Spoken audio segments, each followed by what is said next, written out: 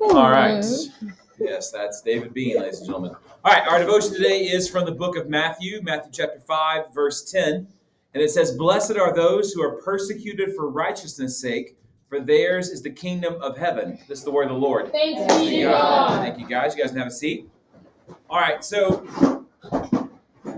one misconception that we've cleared up, I hope pretty well, is that the Beatitudes are not how you get to the kingdom of heaven, but they're how you live in the kingdom of heaven. Yes. Another misconception that most of us have got cleared up by now is that the Beatitudes are not a buffet. You can't take what you like and leave what you don't. They all come together. But in all seriousness, here is a misconception that Jesus wants to remove from you. We think that if we lived out the Beatitudes perfectly, then people will like us, that we'll be accepted because we're nice. I mean, think about this. If you were, nice, gentle, kind, doing the right thing, merciful, making peace, telling people about God, that sounds like you would be the most popular guy on the street. But the reality is, guys, no one has ever lived out the Beatitudes except for Jesus, and they killed him. Jesus is warning us here in Matthew 5:10 that if you live out the Beatitudes, as he's calling you to, you will be unpopular. Now, your family will likely like you, especially since I'm looking at this great group of kids. Yeah. But in the world, you will not be accepted. And the only way that you're going to keep living out the Beatitudes when people are rejecting you is if you believe the reward is worth it. So Jesus says you are blessed if you live this way because you will be given the kingdom of heaven. And if you don't believe the kingdom of heaven is worth it, you will stop. But if you do, you will keep going. Now, if you're anything like me, and you are, you're humans, this is your faith in Jesus' promises. Right? Some days I really believe, and some days I really do not. Because you're not alone in that, and that's never really going to stop. But I want to give you some encouragement that you'll get from the Gospel of Mark tonight. You can ask Jesus for more faith. My favorite story in the entire Gospel of Mark is when the man with the demon-possessed son comes to Jesus and says, "Heal my son if you can." And Jesus says, "If you can, all things are possible for those who believe." And the man says the most amazing thing, "I believe, help my unbelief." And Jesus answers that prayer. So if you're having a hard time right now motivating yourself to keep the Beatitudes, knowing that it's going to cost you, you can say to the Lord, "Lord, I believe, help my unbelief." That is a prayer he accepts. Let's pray. Lord, we believe. Please help our unbelief. You are generous and kind. You are patient with struggling sinners like us. So I ask, God, that you would give all of us a deeper faith to believe that Jesus is worth it, no matter what it costs. Pray that you would bless our time together today. Give us wisdom and insight. Grow our love for you and for one another through time in your word. And I pray that you would heal our friends who are still home and you would bring them back soon. And we ask all this in your name. Amen. All right, let's go over our verses. Let's say Matthew 5:13 together 3 times once Thomas puts his chair back on the ground. 1, 2, 3. You are the salt of the earth, but if salt has lost its taste, how shall its saltiness be restored? It is no longer good for anything except to be thrown out and trampled under people's feet. Again. You are the salt of the earth, but if salt has lost its taste, how shall its saltiness be restored? It is no longer good for anything except to be thrown out and trampled under people's feet. One more time. You are the salt of the earth, but if salt has lost its taste, how shall its saltiness be restored? It is no longer good for anything except to be thrown out and trampled under people's feet. All right, verse 14, 3 times. 1, 2, 3. You are the light of the world. A city set on a hill cannot be hidden. You are the light of the world. A city set on a hill cannot be hidden. You are the light of the world. A city set on a hill cannot be hidden. Verse 15, 3 times. 1, 2, 3. Nor do people light a lamp and put it under a basket. No, but on a stand, and it gives light to all in the house. Nor do people light a lamp and put it under a basket, but on a stand, and it gives light to all in the house. Nor do people light a lamp and put it under a basket, but on a stand, and it gives light to all in the house. For those of you who are watching this from at home and you think I've lost my mind, we talked yesterday about that great Sunday school song, Hide It Under a Bushel. No, we're going to let it shine. That's why I said no. All right, verse 16, 3 times. 1, 2, 3. In the same way, let your light shine. Let it shine before others, so they may see your good works and give glory to your Father who is in heaven. In the same way, let your light shine before others, so they may see your good works and give glory to your Father who is in heaven. In the same way, let your light shine before others. Okay, if you're going to be a clown, you got to keep up. You're slowing everybody down. One more time. 1, 2, 3.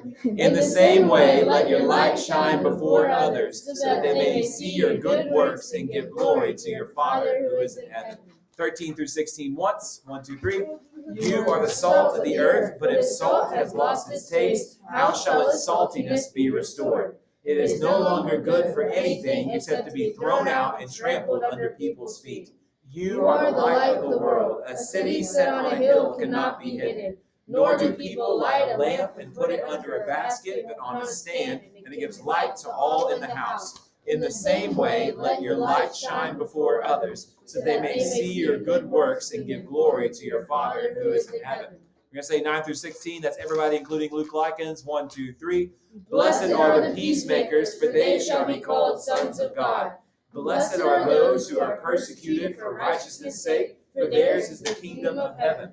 Blessed are you when others revile you and persecute you and utter all kinds of evil against you falsely on my account.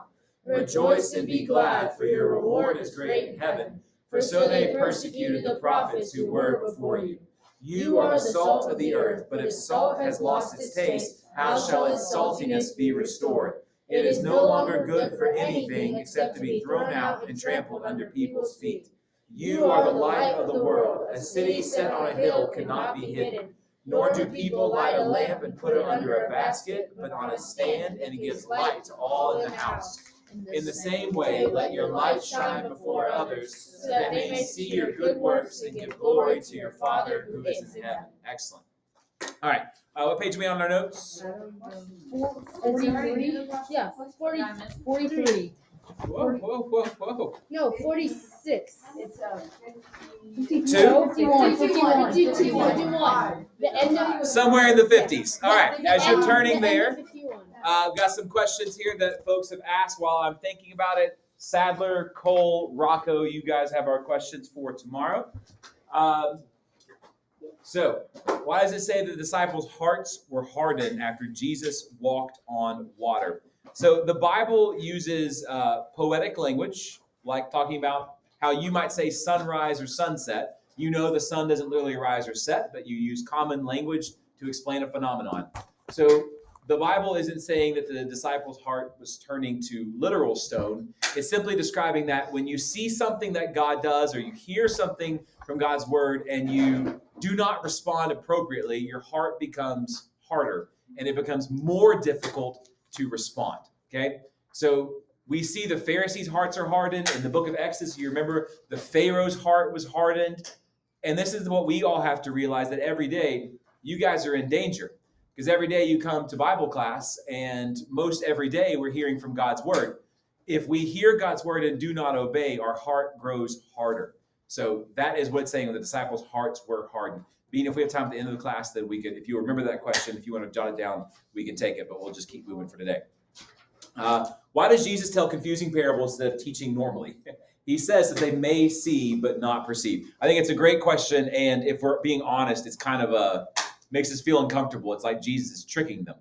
And this is very similar to what we just talked about with our heart being hard. So when Mark says that about seeing but not perceive, hearing but not understanding, he's quoting from the book of Isaiah.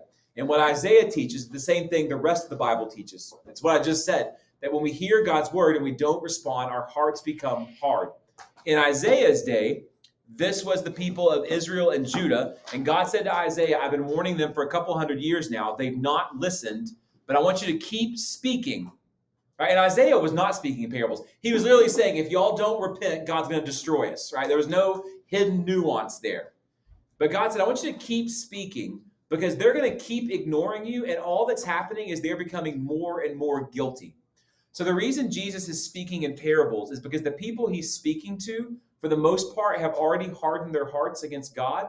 And so the parables of Jesus are being used as evidence against them. Because think about it like this. Is there anything stopping people who genuinely want to know God from raising their hand and saying, What are you talking about? I don't understand. Or for waiting for Jesus outside of the house and saying, Jesus, I was here yesterday and you told a parable about wheat and I don't get it. I want to know. But most people heard Jesus and were like, he's weird, and left. And that's just evidence of the hardness of their heart. So the parables are being used almost like a tool of judgment against them. All right, when Jesus heals the man with demons and sends the demons into pigs, what happened to the demons when the pigs drowned? I don't think the demons died. I think they went wherever demons go. And we're talking about, like, demons don't have bodies. They're not just, like, invisible. They don't have bodies. So I don't really know how to explain where they go when they're not possessing a creature. So into the air, for lack of a better term. But they didn't die. They didn't die. Just the pigs. Why does Jesus only tell the crowd parables, but his disciples the explanation? So yeah, kind of the same thing. He's telling the crowd parables, and he's almost, again, by the end of Jesus' ministry, there are a couple hundred people following him, and I bet you some of them were confused when they heard the parables, but I bet those people were the ones who stuck around and said, what did that mean? They told them, and they followed. So we'll have more time at the end of class if you guys still have a question, but thank you for your questions. Keep asking, keep thinking, keep being confused. That's how we grow. All right, so what was the last blank I gave you? Humanity. 3.2. I gave you 3.2. He's the true Israel. I didn't. Well, my 3.2 is Jesus, the true Israel. Yeah, that's right. Indeed. And I finished that section, right? And so I'm at God's place. Is that right? Yeah. Wait, No. what? Yeah. You are at, like, Wait, you're the first one, that's 3.211.5.1. Okay. All right. So I'm at 3.2. I'm at 3.2. Yes, Hannah. So next week, are we going to do the index cards as well? Or Yeah. You keep asking all these wonderful questions. All right. So 3.2, I think, is where I am, right? You're not going to look at me crazy? Okay. So we talked yesterday. We were finally meeting Jesus, and we said that he is the true Adam. And now we're going to say also that Jesus is the true, here's your blank, Israel. He is the true Israel. So the New Testament makes clear that Jesus is sort of reenacting the story of the Old Testament, but he's getting it right where Israel got it wrong. So for example, like Israel, Jesus, here's your blank, passed through the waters. For the people of Israel, the waters in question were the Red Sea leaving Exodus and the Jordan River when Joshua led them into the Promised Land. Where was Jesus baptized? In the Jordan. Where did he go after he was baptized? Into the wilderness, just like the Exodus generation. So Jesus is in one story reenacting both of those stories. So he passed through the waters, and also like Israel, Jesus, here's your blank, was tempted in the desert. But unlike Israel, thank God, when Jesus is tempted, he doesn't give in. Also, as one final little linkage here, how many disciples did Jesus call? 12. How many tribes are in Israel? 12. 12. Yes, that's not an accident, not a coincidence. 12 is not Jesus' favorite number. He's choosing this because he is intentionally reforming a new Israel around him as the centerpiece. So from this point forward, from the moment Jesus steps on the scene, the true Israel, a true Israelite, are not those, here's your blank, genetically descended from Abraham. So it doesn't matter if you're living in 21st century America today and you can trace your lineage all the way back to Father Abraham himself. You are not a true Israelite unless you trust Christ. So from this point forward, the true Israel are those who have, here's your blank, trusted in Jesus, who is himself the true Israelite. Remember, Israel was meant to obey God. They failed. They did not. Jesus perfectly obeyed God's law. He is the true Israelite. So that's how God is keeping his promise regarding God's people. True Adam, true Israel. Well, what about God's place? Well, the tabernacle and the temple that we talked about in the Old Testament were just shadows. Jesus is the true, here's your blank, temple. He is the true temple, the place where we can actually enter into God's presence. Because in Christ, God himself has drawn, here's your blank, near to us. He has drawn near to us. So let's look at both of those claims. First claim, Jesus is the true, here's your blank, tabernacle. Tabernacle. Now this might be one of the most quoted verses in the Bible. I know that you've heard what I'm about to say to you. But John 1:14, it says, and the Word, talking about Jesus, became flesh and dwelt among us. And we have seen his glory, glory as of the only Son from the Father, full of grace and truth. So I know that you have been told before that English word dwelt is the Greek word for tabernacle transformed into a verb. Literally said, What this verse says is the Word became flesh and tabernacled among us. So John is saying in the Old Testament they had a tent, and that's where the glory of God dwelt among his people. Now we have Jesus, and that's where the glory of God dwells among his people. So he's the true tabernacle, and Jesus is the true, here's your blank, temple. In John chapter 2, which Lord willing you guys will read next week, Jesus goes to the temple, and he's talking about all those stones, and he says, destroy this temple, and in 3 days I will raise it up. And everybody thinks he's crazy. He's standing in the middle of not just the temple that was rebuilt after the exile, but King Herod, yes, the Herod who killed all the babies in Bethlehem, had spent 45 years building up this temple. It was one of the most magnificent buildings in the ancient world, almost as good as when Solomon built it. And Jesus said, destroy this temple, and in 3 days I'll raise it up. And everybody thought he was nuts. And then John adds a little comment. After the resurrection, the disciples realized Jesus was talking about his body. His body is the place where we meet God. So if you want to meet with God, don't go to a, here's your blank, building. Don't go to a building. Go to, here's your blank, Jesus. Go to Jesus. So one more thing I want to show you about this idea about being God's place.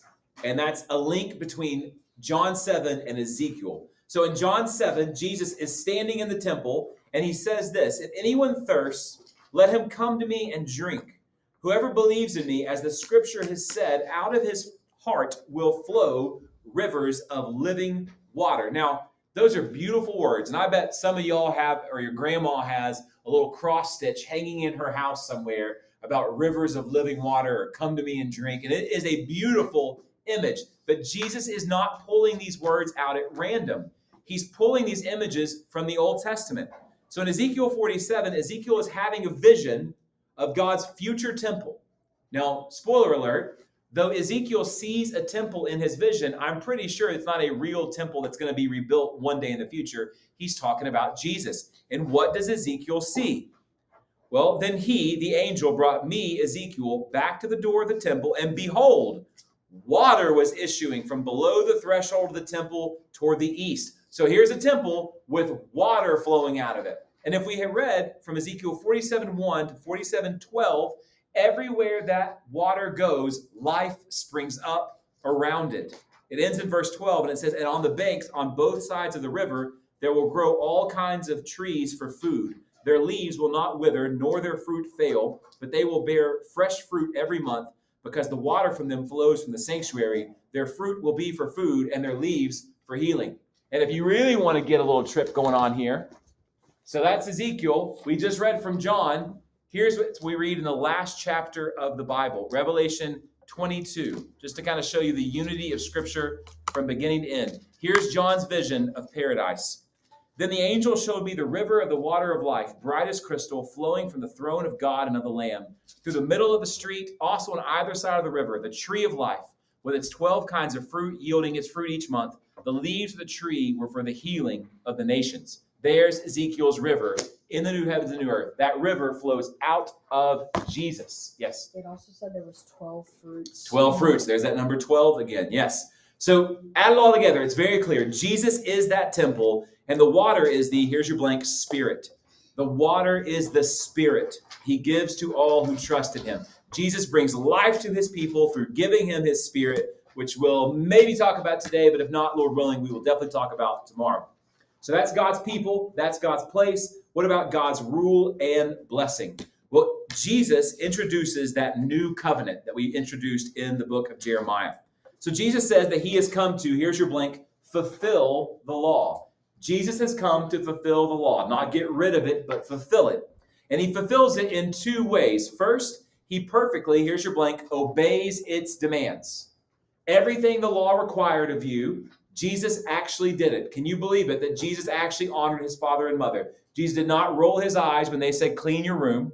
Jesus actually shared with his brothers and sisters when his parents told him to. It's hard to believe, but he did it perfectly at all time. But he also fulfilled the law because he, here's your blank, dies in our place. The law is fulfilled through Jesus' obedience, and the demand of the law for our failure is fulfilled through his death. Anna? I wonder how much your siblings hated him. I'm betting a lot. Yeah. I'm betting a lot. Yeah. He was probably always his parents' favorite. Almost certainly. Yes, yes, yes. So Galatians 3:13-14 says this: Christ redeemed us from the curse of the law by becoming a curse for us. For it is written, cursed is everyone who is hanged on a tree, so that in Christ Jesus the blessing of Abraham might come to the Gentiles, so that we might receive the promised Spirit through faith. So because Jesus did this, because he both fulfilled the law and accumulated righteousness and died in our place, a wonderful swap takes place. 2 Corinthians 5:21. For our sake, he, God the Father, made him, God the Son, to be sin who knew no sin, so that in him, Jesus, we might become the righteousness of God. Here's the swap. Here's the exchange. Jesus takes our sin and, here's your blank, punishment. He takes our sin and punishment. We get his, here's your blank, righteousness. Okay? All of the righteousness that Jesus accumulated through a perfect life of obedience, we get it, and he gets all of the sin and the curse and the death that we've accumulated through our life of disobedience. And as a result, there is a new covenant. Hebrews 9:15.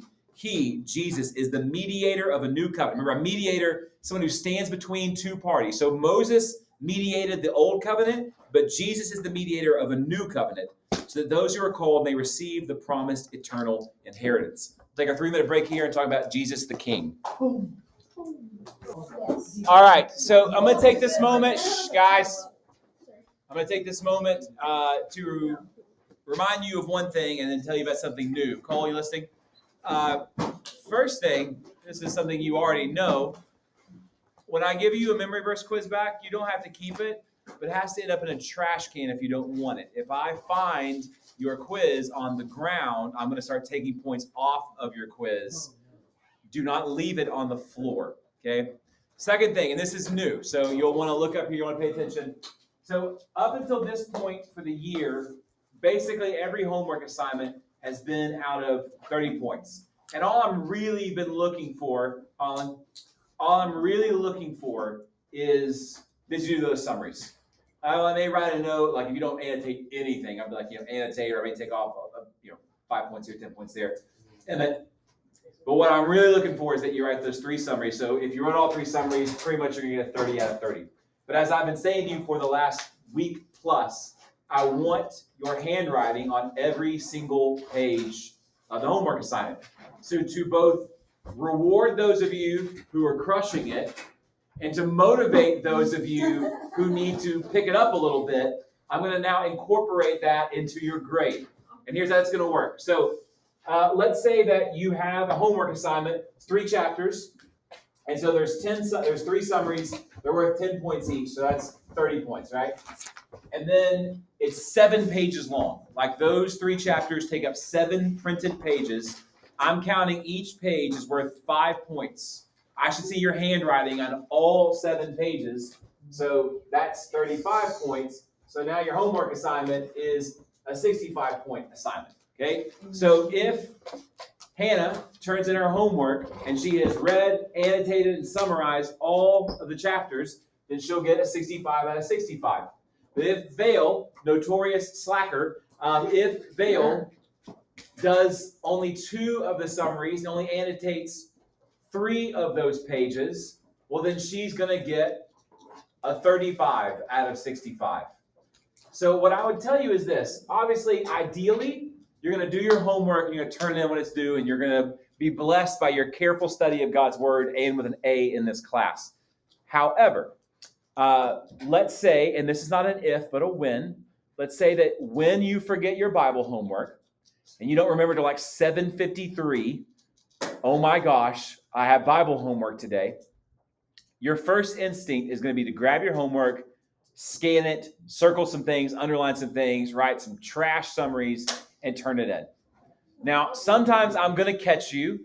Sometimes I'm not. Sometimes you're not going to complete the assignment. But just remember, all you lose if you turn it in 1 day late is 11%.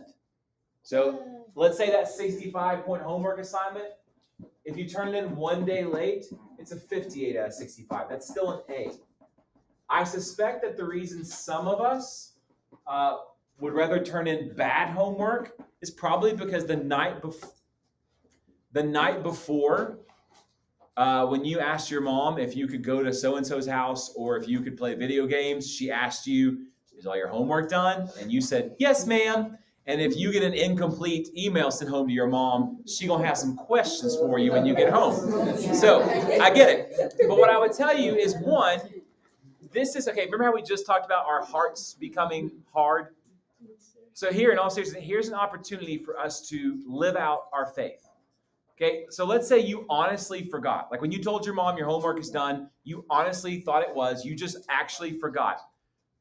Okay, that's a bad choice. It's not a sin. You forgot. You're human. So own up to it. Don't pretend. Don't be fake. Don't do a bad job on your homework. Don't dishonor God's word by just throwing it in there, not having read it. Go home, own up to it. Option two, you lied to your mom when you said that you didn't have homework because you thought, I can do it before school, and then you forgot to do it before school. Don't lie to your parents, because what you're doing, honestly, what you're doing when you give me homework that you have not read, you are representing to me that you have read it. So you lied to your mom about doing your homework, and your solution to that lie is to lie again. That is not a good habit you want to get into. That is how our hearts become hard, because we sin and we add sin to our sin to cover up our sin. That's how our hearts become hard. So obviously, I want you to do your homework on time. But if you don't do your homework on time, you're not going to get kicked out of the school. Just take the L, do lunch detention, do a good job on your homework, and turn it in. Okay? So that's what your homework grade. It'll be different every day depending on how long it is. But that's what our homework will look like moving forward. Clayton, you had a question. Thomas, you had a question. Never mind. Anna, you had a question. Is it still a completion grade? Excuse me? Still at completion. Well, yes and no. Like I'm going to look, and for example, if you did the three summaries, as I've asked you, and you have annotated, like if I see handwriting and things underlined and circled, then like, yeah, I'm not going to come to you and be like, Anna, why'd you circle this? Why'd you underline that? I'm not going to do that. But it's not just doing it. Like, if I'm spot checking things, I'm like, you wrote 12 words for your summary. Like you didn't complete it. Okay. Yeah. But I'm not reading it and being like, is this a sufficient summary of this chapter? Like there has to be some trust here. I have 95 of you. I can't read every word you write every single day. It's just not going to happen. But I can spot check and make sure that you're doing it. So just do it. Hannah? Also, it's really hard to forget to do our homework because we stole it before this. Yeah, you would think, but I never underestimate the ability of people to forget things. Last question, David. Do you count the words? Sometimes. Again, I spot check things. And what I learned last year is I know what 28 to 32 words looks like. And you know whose words to count. Yes. Yeah. Well, I mean, yeah, honestly, like there's certain kids who like I feel really confident that they did what I asked. And there are other kids where it's like, I'm probably more likely going to check that one. But it's really all just a spot check. It's spot check. All right. So if you have questions, you can ask me later. But that's the homework. That's the deal. All right. So we are looking at 5.2. 5.2. So we're still in the present kingdom. So we looked at, yes. Do you continue recording? Yes, I did, thankfully. Thank you for reminding me. All right, so I'm at God's rule and blessing, and the rule comes through two avenues. Avenue one, the new covenant that we just talked about before the break. Avenue two, that God's rule is going to be mediated, is through the king, who, coincidentally enough, is also Jesus. So remember, we said that the prophets made it clear that all of God's promises are going to be fulfilled by a new king, who is a descendant of David, and wouldn't you know it, that's what Jesus is.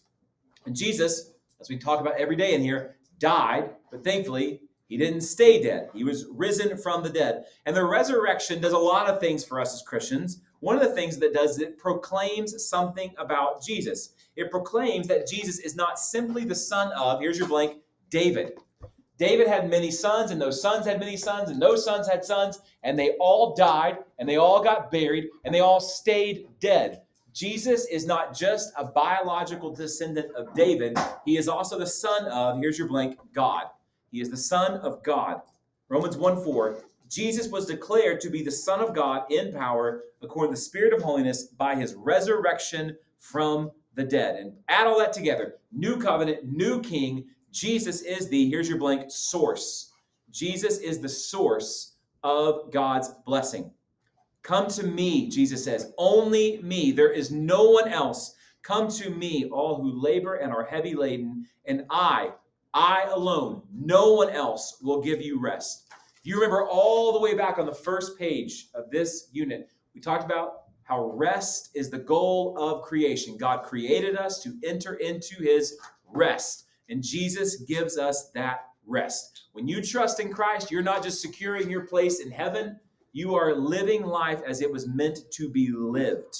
Okay, Bean, you had a question? I was gonna say I spelled my name wrong and meant David, and I. See, this is why I said I never underestimate the ability of 8th grade students to forget homework in Skole or to spell their own name wrong. All right. So all of this happens. How does the king bring in his new reign? Well, it happens at the cross. And at the cross, 2 blanks, salvation through substitution. The king is going to inaugurate his new reign at the cross, where we will see salvation through substitution. Now, does anybody right now in this room have, obviously particularly the ladies, have either a necklace or an earring, a piece of jewelry that has a cross on it? I have an anchor. That's good enough. Okay, so we probably have seen things like this, guys. We probably have seen things like this where we have cross jewelry or necklaces or t-shirts. We have it somewhere on us. And we as Christians like to talk about the cross for good reason. But understand how profoundly weird that is. Because the cross is not just something meant to kill people. It's meant to torture, humiliate, and shame people. The Romans reserved the cross for their worst enemies because they not only wanted to kill you, but humiliate you. It is profoundly weird that as Christians we talk about the cross, but we don't just talk about the cross. Listen to what Paul said. Far be it from me to boast except in the cross of the Lord Jesus Christ. Paul says, I'm not just going to admit that Jesus got crucified. I'm going to brag about it. I'm going to brag that Jesus was crucified. Because despite the outward appearance, the cross is not a failure. It's a triumphant, here's your blank, success. The cross is Jesus's victory. God's kingdom could have come no other way. We talk a lot about God's character, how he's holy, he's righteous, he's just. So to put it like this, something had to be done about sin and God's anger against it. And there's really 3 options. Option 1, God, here's your blank, ignores our sin. But upon closer examination, option 1 is not an option. If God ignores our sin, he is no longer holy, he is no longer righteous, he is no longer just, and therefore he is not God. So option 1, not an option. Option 2 is a very real option. God punishes, here's your blank, us for our sin. The second option for how God can deal with sin and his anger is he can punish us. And again, to say things that we're not comfortable saying but must say, what's happening in hell right now is option 2. That is option 2. But option 3, and thank God there's an option 3, God punishes someone, here's your blank, else for our sin. And this is what Paul says in Romans 3:23. For all have sinned and fall short of the glory of God and are justified by his grace as a gift through the redemption that is in Christ Jesus, whom God put forward as a propitiation by his blood to be received by faith. This was to show God's righteousness. So Christ's death for our sins shows God's righteousness because in his divine forbearance, which means patience, he had passed over former sins. So God had been keeping track of every sin ever committed, not because he's a softie, not because he doesn't actually want to punish anyone, but because he was going to punish his son for it. So at the cross, 4 things are happening. 1, here's your blank, the holiness of God was displayed. If you want to know how much God refuses to be in the presence of sin, look at the cross. At the cross, the wrath of God was displayed. It was poured out. If you want to know how much God hates sin, look at the cross. At the cross, here's your blank, the justice of God was satisfied. I'm going to quote from John Piper, every sin ever committed will be punished either at the cross or in hell. God has dealt with every sin, mine and the sin of anyone else who will trust in Christ. And at the cross, the love of God was demonstrated. We're often going to feel like God has forgotten about us, that God does not love us. And if you want to know how God feels about you, look at the cross. Now, very quickly, We look at this last page here, images of salvation. So like a diamond, the cross is so beautiful that we can just turn it endlessly and look at it from different angles, and it's beautiful from every perspective. So let me give you some other images, how the New Testament describes what Christ did for us. First, here's your blank, redemption. Redemption. 1 Peter 1, 18 through 19. Knowing that you were ransomed or redeemed from the futile ways inherited from your forefathers, not with perishable things such as silver or gold, but with the precious blood of Christ. So we were slaves to sin, and God bought you by the death of his son. Second, here's your blank, reconciliation. Reconciliation, R-E-C-O-N-C-I-L-I-A-T-I-O-N. You were enemies of God, not neutral, enemies. All this is from God, who through Christ reconciled us to himself and gave us the ministry of reconciliation. You were God's enemies. You are now his friends, and you are going to go out and tell people about how they can be friends with God too. Redemption, reconciliation. Third, here's your blank, justification. J-U-S-T-I-F-I-C-A-T-I-O-N. You were guilty, and God declared you righteous. Fourth, here's your blank, conquest. Jesus defeated our enemies at the cross. Colossians 2:15, he disarmed the rulers and the authorities and put them to open shame by triumphing over them in him. And so this is why we have 4 gospels, because no one gospel can fully capture the beauty of Jesus. We get 4 complementary pictures, so that by reading them together, we get a fuller picture of who Jesus is and what he did.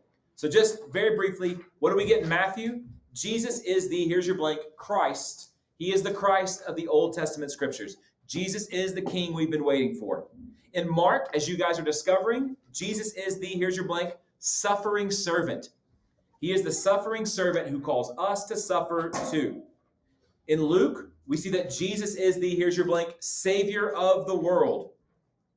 That's why Luke traces the genealogy back to Adam. Jesus is here for all people. Salvation means forgiveness of sins, and salvation means the gift of the Holy Spirit. And in John, Jesus is the Son of God who gives eternal, here's your blank, life.